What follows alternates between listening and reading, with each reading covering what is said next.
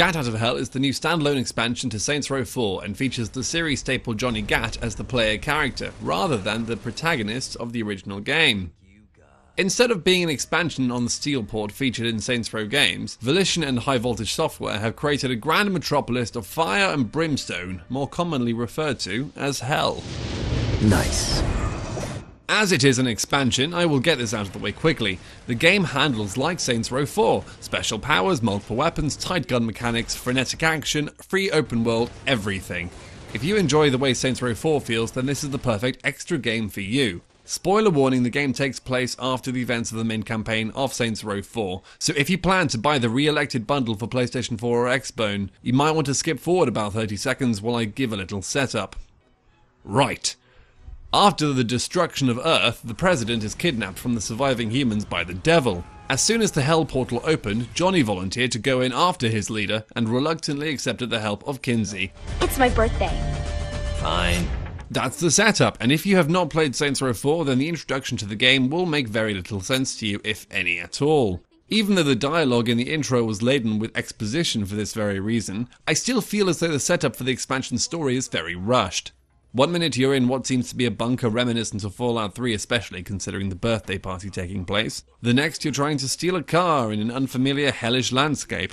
The story missions are quite straightforward. You must impress 5 specific people, one for each general area of the map, each with a mixture of different mission types to accomplish on their turf.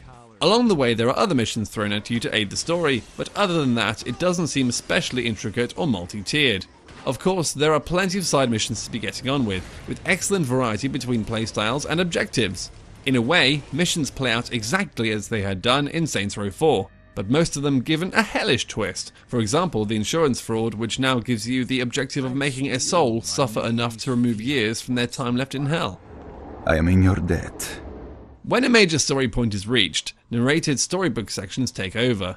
Though they can be funny, they seem to be a cheap replacement to producing extra content. After all, this is just an expansion. For example, there is one particular storybook cutscene that changes Johnny's appearance and playstyle through the acquisition of Lucifer's fallen halo, which would have made an awesome reward for a set of missions where I could find or earn it.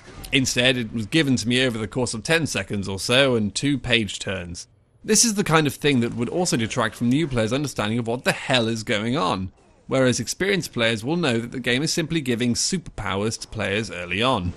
Let him go. Due to the short nature of the game, most unlockables are achieved in almost no time at all. Beefing up your speed, flying ability, powers and guns among other features can be tailored to the player's need. For instance, I only used 2 or 3 different weapons so didn't spend money on the others. And I flew more than ran, so extra speed or stamina in the air took priority over the same upgrades on the ground.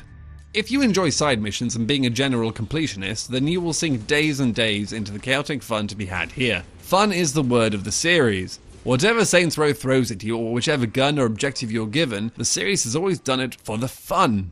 In a way, it is an even louder satire of modern culture than the GTA series, and Saints Row always has been. So you'll be glad to know that GAT Out of Hell is no exception. The fun additions are the conversion of superpowers to halo powers.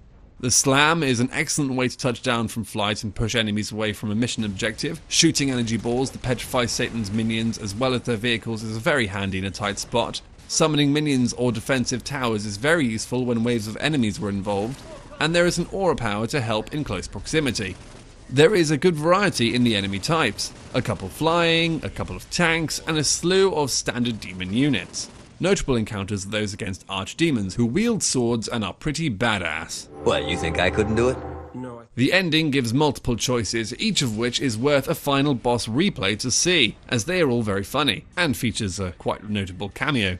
Thankfully, they haven't put up a facade that if you're good, you get the good ending, or if you're bad, you get the bad ending. They actually present it as a choose-your-own-adventure book. The writing is as enjoyable as the previous games, and the missions are hella fun, giving around 6 hours of gameplay to reach the end. Once the end is reached, which I managed to get at 67% completion, so 10 hours looks to be the 100% time, you get to run around hell finishing the side quests that you didn't fit in before.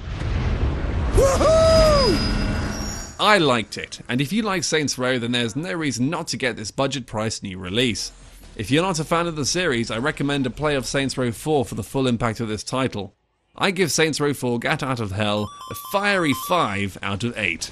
It's better than the average open world shooter affair, but feels in every way like a cut down game. Thank you, I've been PT with the Killer Bits, and this is